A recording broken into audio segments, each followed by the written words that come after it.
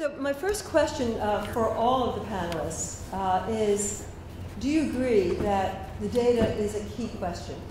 And I'm going to follow that up with the question of, well, what will help us advance getting actionable data? Let's start with, do you agree with Michael's perspective on it's the data that will get us over the hurdles? Yeah, so it wasn't with the data per se. It's about having enough information on why people make the decisions they do, the behavioral analysis of energy. And it's those types of, that type of energy data set. And I mean, you can take a look at the terabytes of data that you get in from green buildings. And as far as an investment risk analysis, it's meaningless unless you can add context to it. And it's the context of why people do what they do, what programs work, which ones don't work, which investments have the highest yield, which ones don't. It's that type of analysis that isn't being done across the board. So it's not just about data, it's about how they use that data. Does that make sense? Good clarification. Yes. Comments? I would just add to that it also depends on what data you're talking about. It's one thing to recognize energy savings. It's slightly different thing, although hopefully related, for that to actually result in cash flow, and for that cash flow then be applied to actual repayment of loans, which is my primary concern, right? If we extend the loan and the energy efficiency upgrade is made, it's fantastic from a sort of social perspective if those energy efficiency gains are realized, but it's not good from the lender's perspective if those savings are either overrun by other costs in another part of the building, or for whatever reason not actually applied to repay the loan. That, when I talk about data, that's what I'm specifically looking for, is actual loan performance data. Does that in fact correspond to the other more sort of real world energy savings data?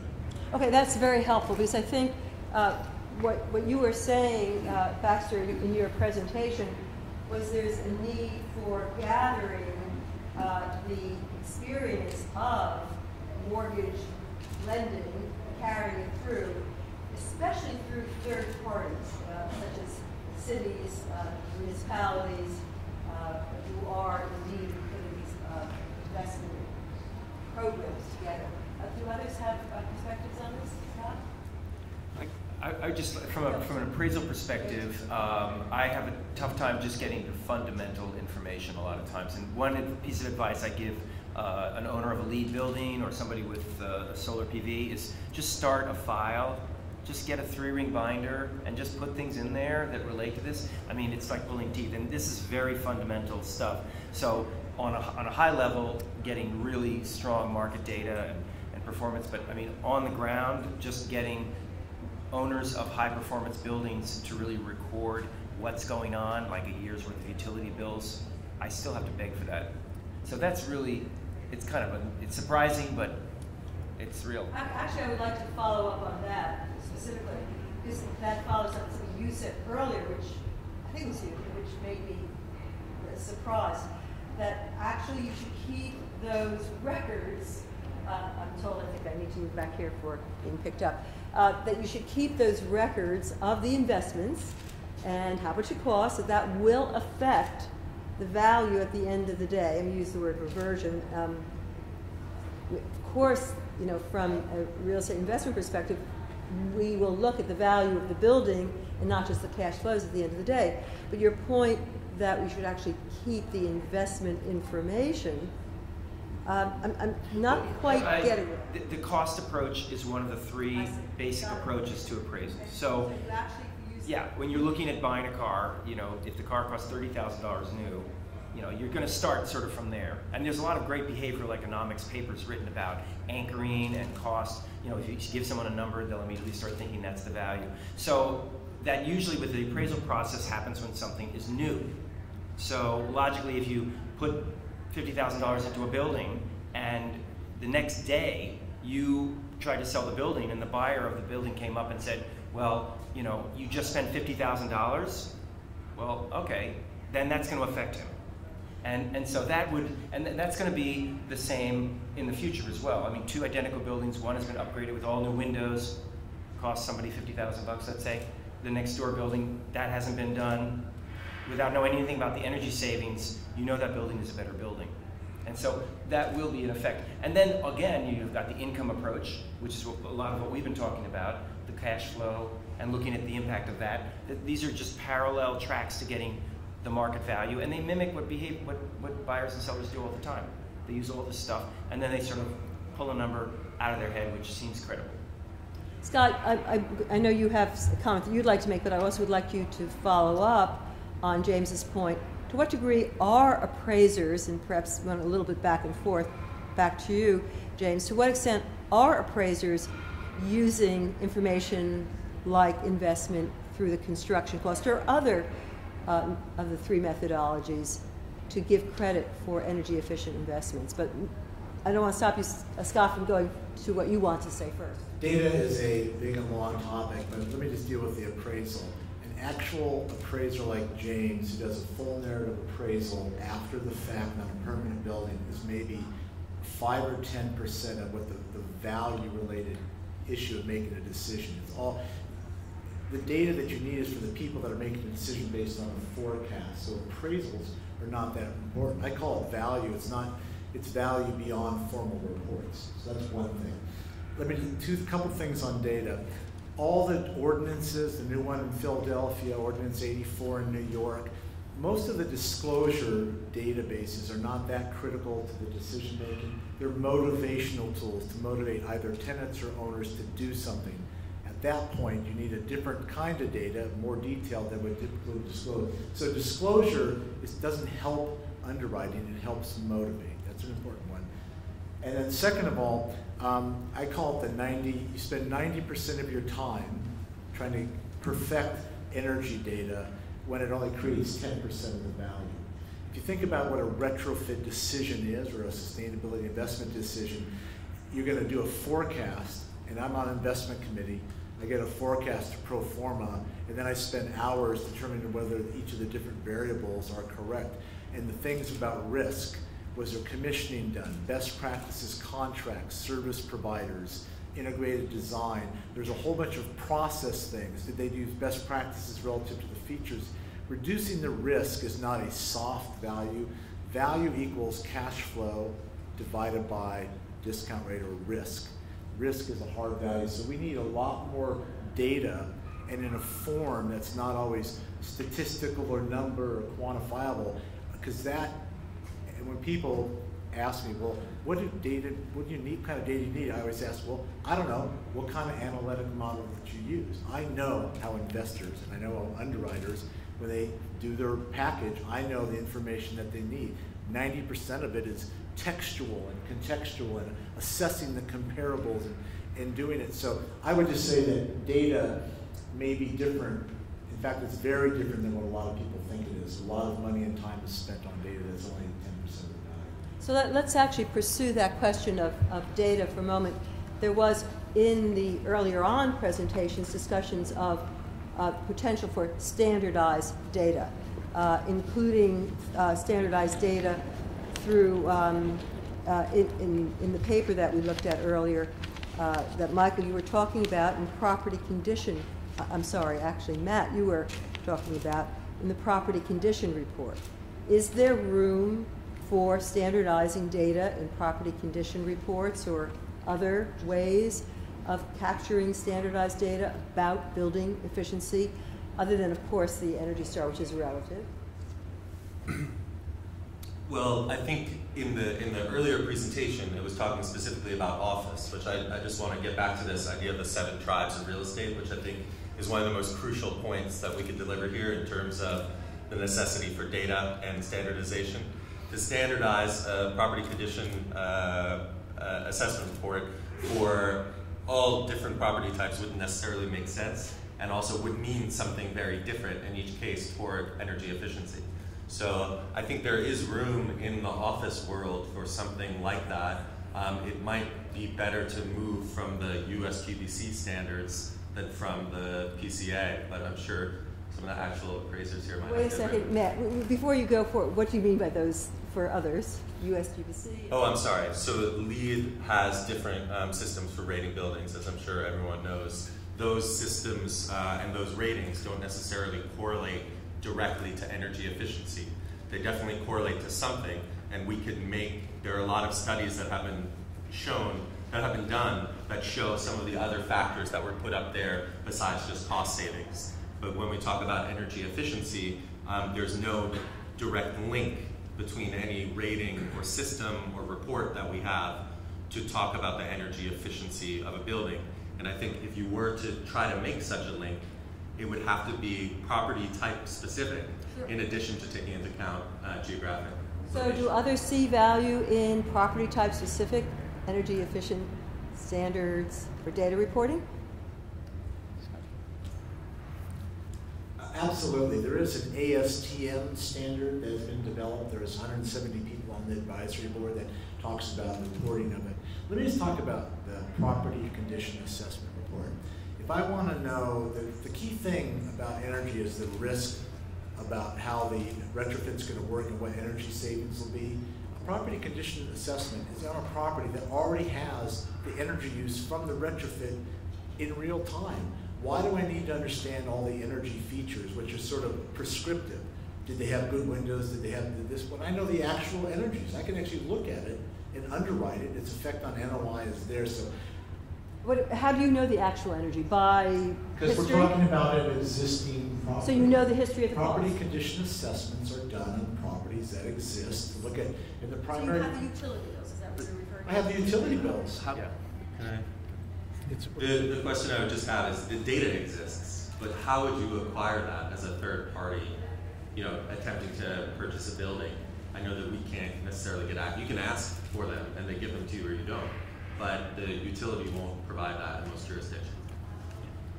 In every case with an investment grade property, you will definitely have line items for energy, and you compare it to energy use in other buildings of the type, and you have your. In fact, there is a case to be made that if somebody's operating their building better than market, that what an appraiser actually needs to do is mark it back to the market, which is an interesting concept. All I'm saying is that the property condition assessment report is not the. Yeah, I'll tell you it's what good for research, because if you have a PCA and you have the detail, after the fact, you can go and try to assess which features and strategies produce the most energy efficiency. So it's really good for researchers, but it's not necessarily important relative to the retrofit. Well, so I'm going to challenge you a little bit on that for the sake of the discussion.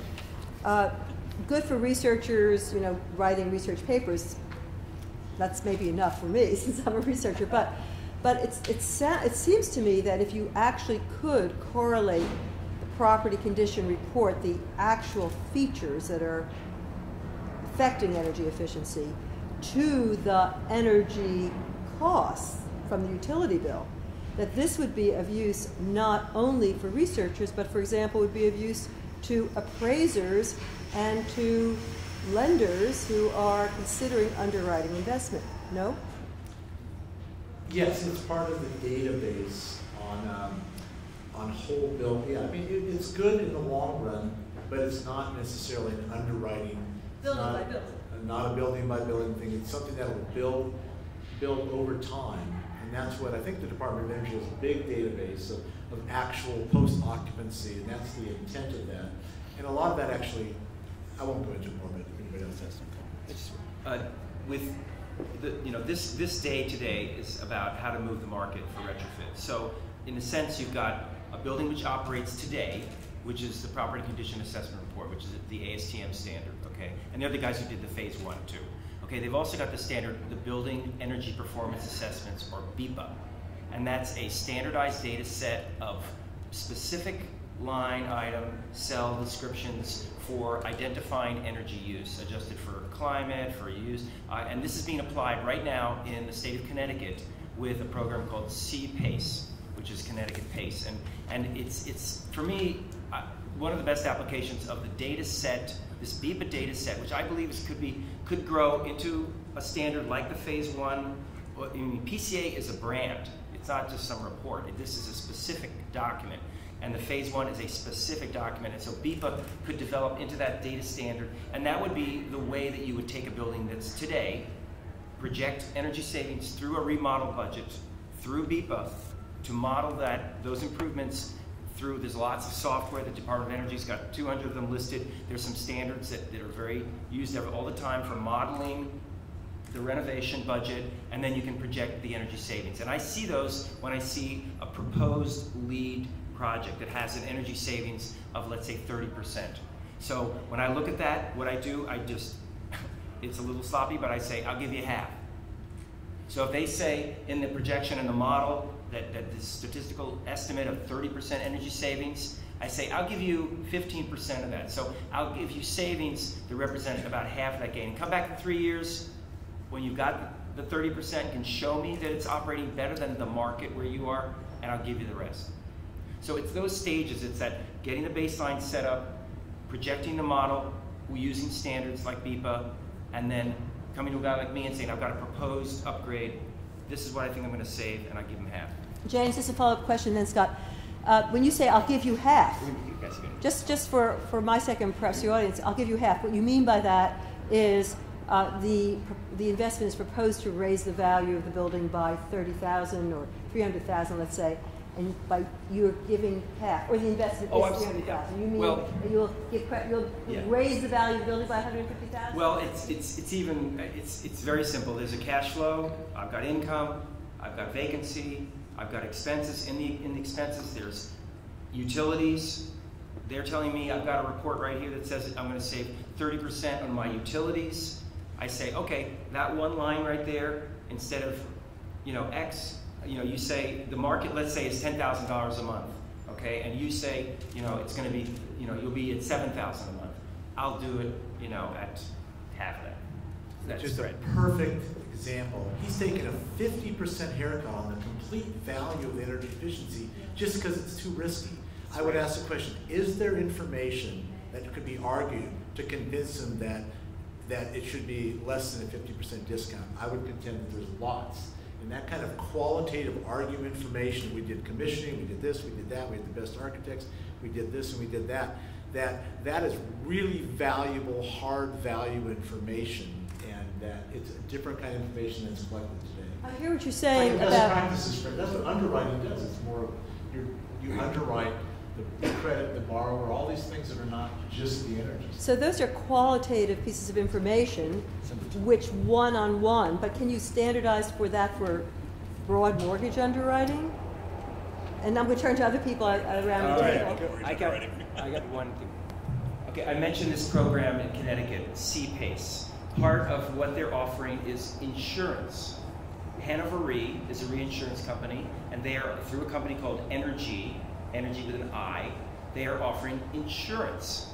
So if you come, if they came to me and they said, I've got this great, two guys come to me, one without insurance, one with insurance. I said, so wait a minute, you have a company that you've actually paid a policy to cover to guarantee these energy savings? You got it.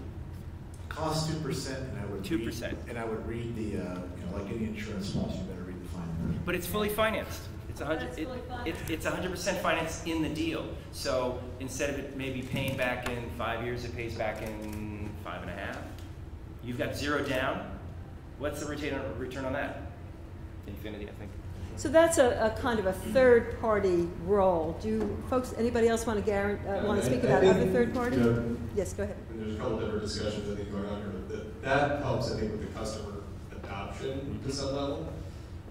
It's still, though, from sitting in my seat, there's still the challenge of it. Let's just take a theoretical example. If I'm going to make energy efficiency loans to 100,000 residential homeowners in New England through various different utilities, even if the energy efficiency is recognized and they are saying their bills go from $100, I'm just making a number out there for round numbers, $100 a month to $70 a month. That's great. That person theoretically has an extra $30 in their pocket, maybe with the cost of financing. Even if it's on bill, they're paying 85 instead of 100. That doesn't protect. So this is what I'm getting at. That savings doesn't protect you from all the other volatility around consumer credit. It doesn't protect me if that person loses his or her job. It doesn't protect me if the person's house burns down necessarily. I mean, there's just a lot of other things that come into play with respect to whether I get repaid. And energy efficiency is just a smaller component. I think, Matt, when you were talking, and Scott, in your response, you touched on this a bit, which is, yes, maybe energy efficiency is a component of the analysis around mortgages, but it's such a massively complex matrix of different things that drive value of a building. Even if energy efficiency is meaningful and recognized, does it really affect repayment on indebtedness associated with that building? And that's the concern that I think, for some period of time, if we're going to start leaning into this market, there has to be a lot of performance data, not just that the energy efficiency is recognized, but that energy efficiency recognition drives better repayment. And that's what from a lender's perspective, it frankly doesn't matter whether the energy efficiency is realized or not, so long as the person is repaying the loan. And that's important. Now, there are ways, I think, that, and this is why I think we've had more success in sort of the industrial sector. If you're dealing with a larger entity, you've got a little bit more flexibility to get into structural solutions for how to capture that value that's recognized through energy savings.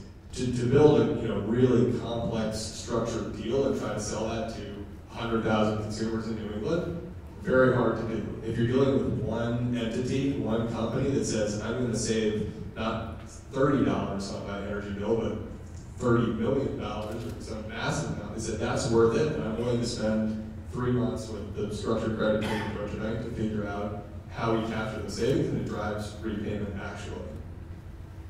Comments on that? Go ahead, Lisa. I just want to jump on that because I do work with industrial customers locating plants. And one of the things that I put at the end of the presentation there for my comments was that it's actually difficult to get exact energy cost information for some of these large industrial users for different localities where they could locate.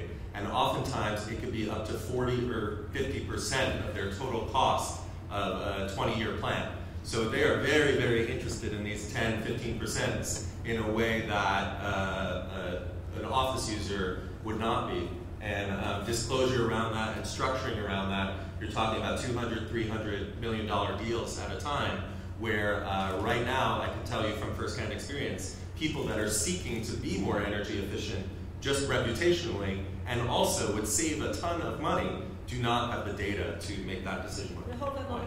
So Baxter, do you, in your decision making, would that matter to you if there is a history of such data?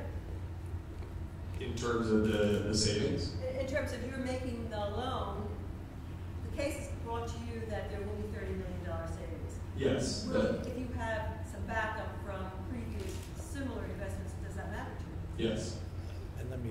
In this context, where it's a single building, you're dealing with one entity, you can say, all right, there are only so many factors that are driving the cash flows at that one borrower. So, but in any case, you look at history of similar borrowers with similar investments. Yes, because that gives you the confidence that, okay, if they install a new boiler and do you agree with Matt's point, which is that the data are not out there, and it would be useful to have the data out there? I think I'm probably more in Michael's camp. I think the data is there for certain types of energy efficiency upgrades. You can say, if you replace a boiler and all the windows and insulate all your pipes, whether you haircut it 50% or 25%, to your point, it may not be perfectly known, but it's not zero. And we will give some credit for that, but it's very situationally specific. And I think that at least part of what this discussion is about, is how do you get this beyond just going building by building, and get some confidence to do this on a much more distributed basis. Exactly. And I don't think that's entirely just about confidence in energy efficiency. It's about confidence in loan repayment generally, which is just about one of the worst times you could be asking the question about whether people are going to repay their loans. Yeah, and I think that's a fair point, Baxter, but I think there's also the other point which you said before that, which is the situational complexity makes the gathering of the state of it's not going to be standardized automatically. Right. And how do we get around that issue? But Michael, go ahead. Well, that's exactly the point. So you started off this question by saying, well, standardization of data, running data standards. Yes. And then how valuable is that data? Data is only valuable if it has context, right? So when I was saying the Bank of Montreal offers points off of mortgage based on energy efficiency, they've done the calculation. Now, whether it's a good But They may just be overpricing the mortgages to begin with. exactly, it may just be marketing. But you can make those determinations if you have enough data. And by the way, is that consumer housing, homeowners? Homeowners are really not, right? So So this is for also commercial, this is Bank of Montreal? I don't know. I think it is only homeowners. I think it's homeowners. Yeah, but the idea is the same, is that if you have enough data on, like you're saying, past performance of loan repayment plus energy efficiency plus all these other things, you can start making risk determinations on investment. Furthermore, it doesn't have to be underwriting law, right? You could be looking at alternative investment vehicles for ESCOs, right? So an ESCO, they go in, they say, I'll save you $100 million of energy this year, don't pay me a dime now, you can pay me 30% or whatever the percentage is going to be once I realize the savings. They can't do retrofits a lot of the time because they can't afford to do it, because it's going to cost them too much money up front. So what they would like to do is take a loan, have that underwritten, and then repay the loan at the end of the deal. Now that's a data set that you probably could get your arms around, right? Because as long as those retrofits do save money, they will get paid and then repay back the loan. So there's fewer data points, but it's a different type of business. So Michael, I think that's a really important point. We don't have anybody at this table up front, maybe someone in the audience, who represents ESCOs, but I would nonetheless ask the people at the panel, are ESCOs and the financing of ESCOs a vehicle for recognizing the greater efficiency if the data are there, or even if the current state data? Does anyone have views on that? I think Michael? Or let's go back to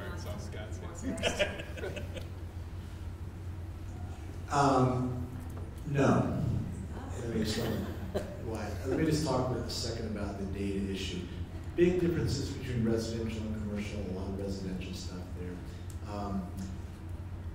I don't believe that, and I've looked at all, I've done a tremendous amount of work on default probability forecasting and so forth, and I just don't think we're going to get to the point where we have enough data on particular features on the building, because we're never going to have that at enough detail.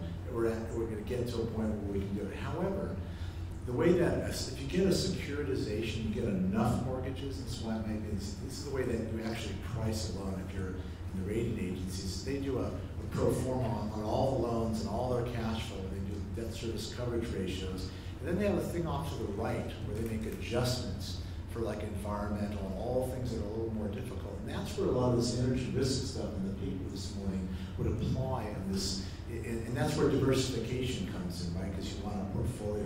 And so when you start to put loans in and out of a portfolio, and this is what you do if you're a warehouser, is that you can actually price it at that level. And I think that you could get statistics that would be good enough to help in the pricing at a securitization level. I think that the particularities, that the way that you would approach it, even if you had more statistically based data, when you got to a property, it would be so specific that, again, it would be a hypothesis, but it would not be as helpful as just doing a plugin.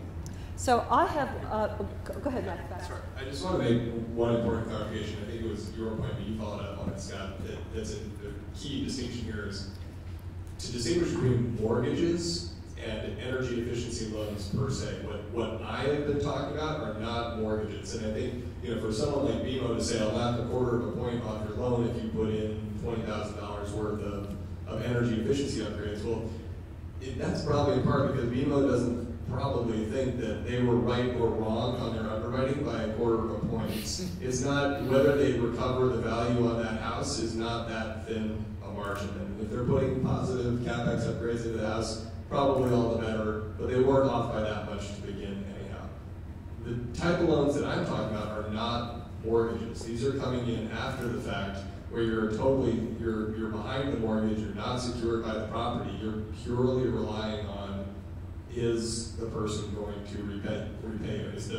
Is the company going to repay you? Is the multifamily homeowner going to repay you? Is the homeowner, depending on sort of where you are on the spectrum. That's a very different analysis. And I think a lot of them have been focusing on, the discussion has been around mortgages per se. And I think that it is relevant to mortgages, but that kind of gets to your point about timing when is the financing made? So if you're doing your energy efficiency upgrade at the same time that you're refinancing your whole mortgage, yes, I think it can drive the discussion differently. But if you're talking about pure energy efficiency loans, it's a different discussion. It's a different suite of factors that you have to think about and analyze. Well, let me take that on, just take it on directly and then to Michael.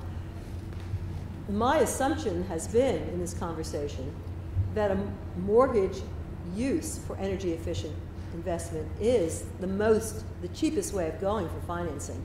But what I'm hearing, but for sure. So why would you even be talking about loans that were not backed by mortgages?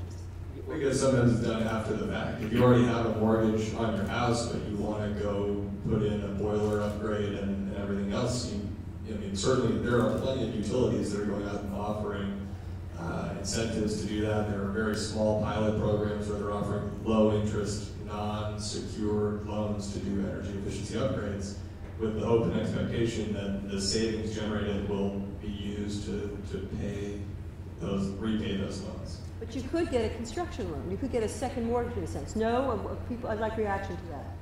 It would be, not always, I don't think, but maybe. It would be more like an equipment loan. An equipment loan today, it's done it's a uniform commercial thing, not a mortgage. And, so it wouldn't be a mortgage. Yeah, for equipment loans, for all equipment loans that have been done, on average, when there is a default, you have about a 10 to 15% ability to recapture value from the collateral. So it's not a very secure vehicle. But there's some security there, but it's not a mortgage. It's a UCC.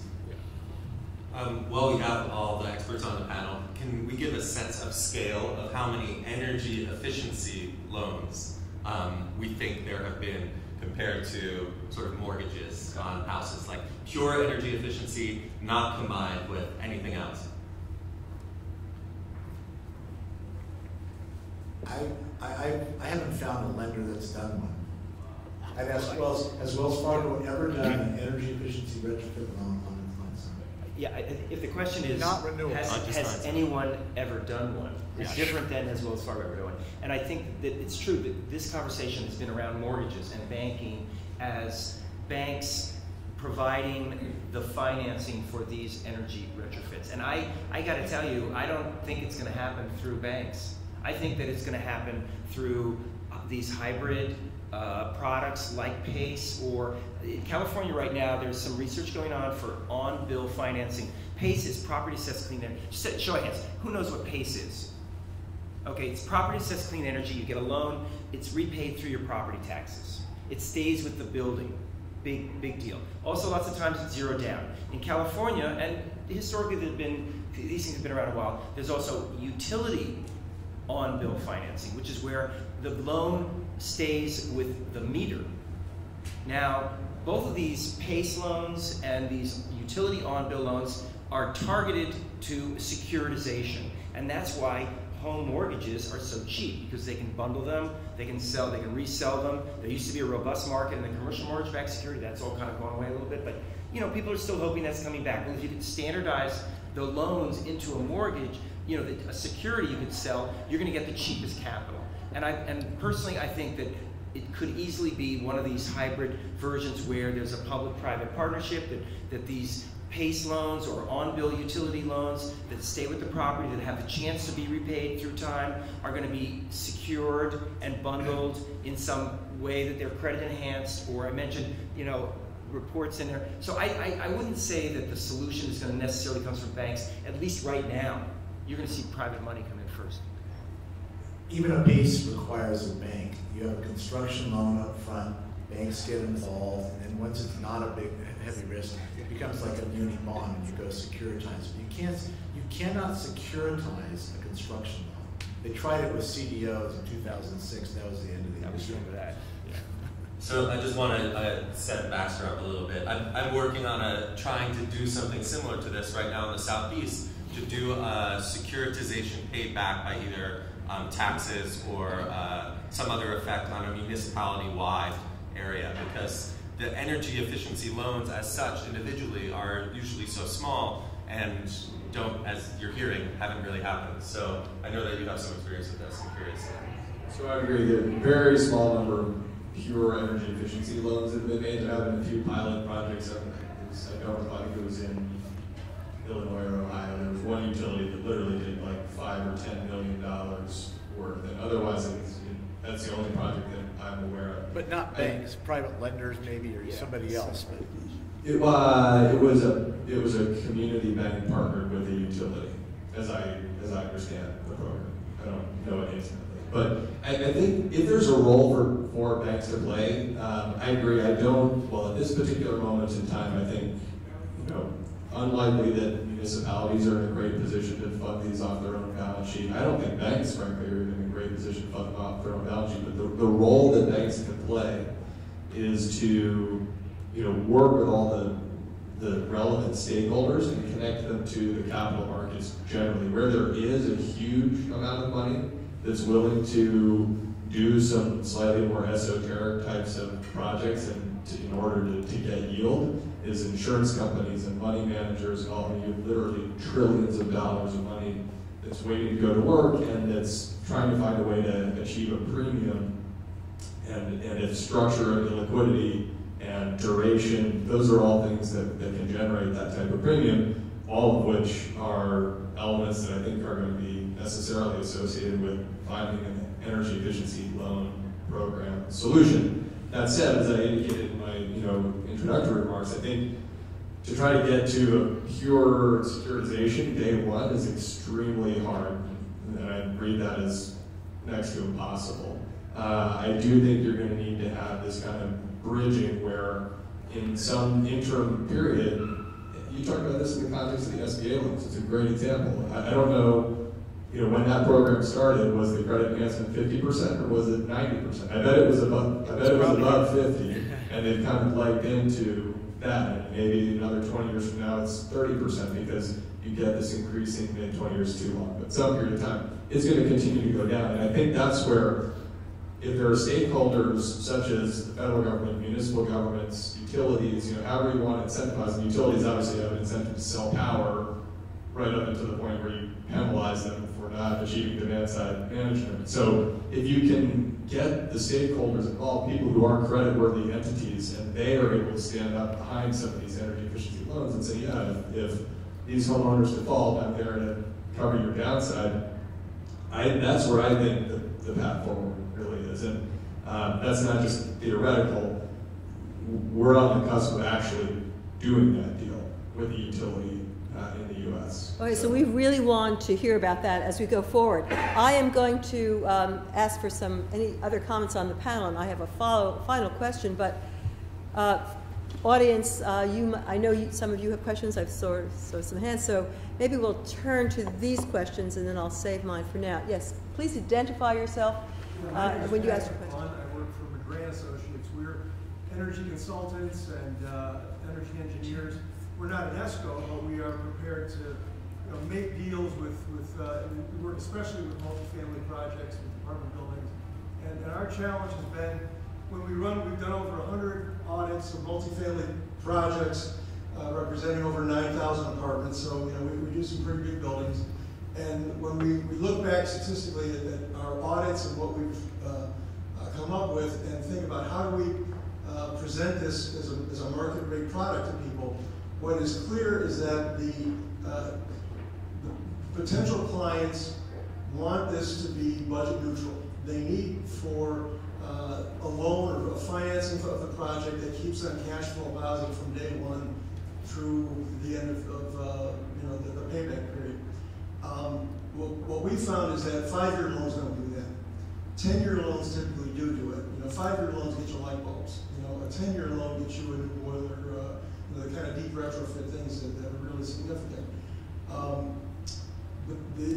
When we just start playing with calculators, it's not the rate of the loan. It doesn't matter whether it's 5% or 2% or 6%. It matters that it's 10 years instead of 5 years. So in terms of the risk that's involved, is there a way that the lenders can just say, gee, if I get another point or two on the rate, then I can make these loans available? Yeah, absolutely. That's one of the points. That's exactly the key to why I don't think banks per se are the answer, but why the capital markets are. banks have all things being equal, would prefer every loan to be 5 years and less, whereas insurance companies are trying to match their assets to their liabilities, and they have, especially life insurance companies, have very long liabilities, so they need long assets to match those. And so they're much more willing to go to those 10, 15, 20-year types of credits. And you're absolutely right, I've run the model myself. It doesn't matter that much. The rate is not what moves the needle, it's the duration that does on the break-even. Thank you. Other question? Yes, please. Identify yourself. Oh, I'm sorry, there was another response. I just want to comment that that was part of the reason why in Nancy's paper originally, having rate reductions is not the end-all answer, but I'll stop there and get another question. So, please identify. Yes, my name is Larry Menkes, and I'm involved in a project up in Ivyland, Pennsylvania. And for the last 5 years, I've been working on commercial and residential, institutional, and municipal energy retrofits. And what they want to see in my area, up in Bucks County, isn't the numbers. I mean, you can just bury them in numbers and they can turn off in 3 minutes. They want something they can kick the tires of, that they can point to and say, that's what you mean. Oh, I get it. And we don't have that very much. And what would that be? Give us an example. What they're looking What? for. What would that be that they're looking for? Well, we have one building that's very good in our township, and that's Vertical Screen. It's a federal property, and you can't get into it without, a lot of credit and other checks and identifications, and they only take 15 people in at a time. That's the only real one that we have. The project I'm doing is a net zero project, and nobody wants to loan us any money. We're looking for a buyer for this property. It doesn't exist. The buyer that we have on tap has been having trouble for 4 years doing this project. We have an excellent team of people involved in it, and everybody's willing to loan us money at 10%, 7%, and 8%. But we can't make an example of this, even partnering with a potential lender or angel investor. So I know this is about lending in the future, but if we can't get a loan today or in this time frame, for us it won't be a future. Comments on that, Scott? I've been a capital guy in the real estate industry for 30 years. First of all, sustainability or energy efficiency won't save a bad project. So I have all kinds of people that come to me and they say, well, gosh, I want to do this project. If it's bad real estate or if it's not fundable. So it's got to be the right real estate. Green's not going to make it happen. Second of all, construction loans are damn difficult to get, particularly if it involves land or ground up. And they've been impossible over the last number of years. So you're basically just, it's not a green or energy issue, it's just you're kind of caught in a bind. And I would probably go to a standard mortgage or equity broker that's really good would be your best bet. Been there. Been there, done that. Yeah, hard to believe that energy is going to overcome real estate. It's not just energy. There is much more to it than that in this project. It is a net zero project. There are very few of them around for people to see. That's true. Yeah, I can Publicize it. My net zero architect is in the room today, and we have some of the best in the business in the East Coast and maybe in the nation. We're ready to work on this. So we will Yeah, we can get 9% and 10% interest loans to cover everything. So we will have an opportunity for some informal networking shortly, and I think there's refreshments, and hopefully there will be some chance to speak about these examples of potentially good projects at that time as well. I think there's another question that I saw. Yes, please go ahead and identify yourself. I'm sorry, could you identify yourself, sir? Energy efficiency loan on a net metering situation, you have the technology. I'm Jasper Jones. Yes, thank you. Energy efficiency loan, when you have a net metering situation, you have the technology that can produce more energy than will be consumed. Is that loan on the horizon? Be funded as a standard product? I can comment. That's, I mean, you're talking, it could be called a feed-in tariff, where you generate more electricity than you're using, and you're paid for that surplus. Los Angeles County just instituted a large FIT, or feed-in tariff program. Germany, that's the basis of their solar project. In most municipalities, I have solar power on my house. I get paid, what they do the accounting once a year, They reckon it out. Did I use more of it that year than I paid for? And if I'm a surplus, they'll give me the cost of the generation, which in my case is burning coal in Utah. So all the transmission lines and stuff, I'm still going to have to pay for that. So the short answer is you could make some money that way. It depends a lot on utility. It's a model that has been used in other countries. It's been very successful. It's not generally available here. There's one test program right now I know of in Los Angeles. See how it works out. Well, again, my question was, is it additionally going to be available to fund creation of that type of unit? That's a decision between a public utility commission and a utility. It's not a bank or somebody who's going to make a loan for something like that. That's all regulatory. That's venture capital. So Yeah. if you're looking at the creation of a unit, right, a smart meter, that would be in the venture capital angel investment. I don't think that would be sitting in the bank's side. Yeah, no, it would be for us. Does that make sense? Well, I would like to thank the panelists for, is there one more question? Yes, please go ahead. Hi, my name is Andrew Kleeman. I'm with the Energy Coordinating Agency, and I'm actually going to squeeze in two quick questions. One is, it is clear that the capital markets are going to have to come forward and really accelerate EE work on the commercial sector. And in fact, there are a lot of funds, it seems to me, that are starting to form. Do you see lenders playing a debt role against that equity role? If so, how might that play out? That's question one. Question two is, we started today talking about a scenario with a triple net lease. So I don't understand where any additional NOI or value gets to the table with a triple net. Am I missing something fundamental there? Yes. Maybe you want to start with the triple net lease I point. can answer the second one first, then I'll let somebody else take the first one. In Golden, Colorado, there's a building called the Signature Center. Wells Fargo is a construction lender. Denver has a full-service gross office market, and this developer insisted on leasing the building triple net. When they got tenants, they said, we will split the savings. We're gonna rent you the space for basically the standard nets plus, if you compare the two, full service gross and triple net plus the net cost, so the expenses are all being paid by the tenant. After a couple of years, 2 years I think, we're going to look at those costs and you're going to see that your nets are actually lower than other buildings in the area.